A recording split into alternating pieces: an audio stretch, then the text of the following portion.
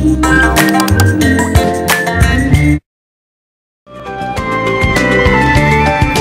enough of the big city under our belts, we decided it was time to move on, using a form of transportation that is unique to Pakistan.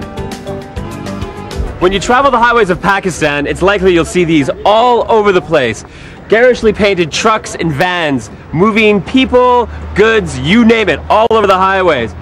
And while these trucks are fairly modern, the reason why they're painted like this is as old as the sands of time.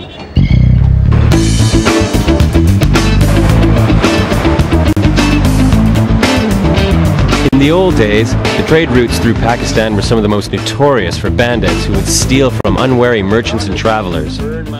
So good luck charms, bells and chains were hung on camel caravans as protection from evil. Prayers and symbols invoking God's name were also painted on the sides of wagons as protection against natural disaster and misfortune.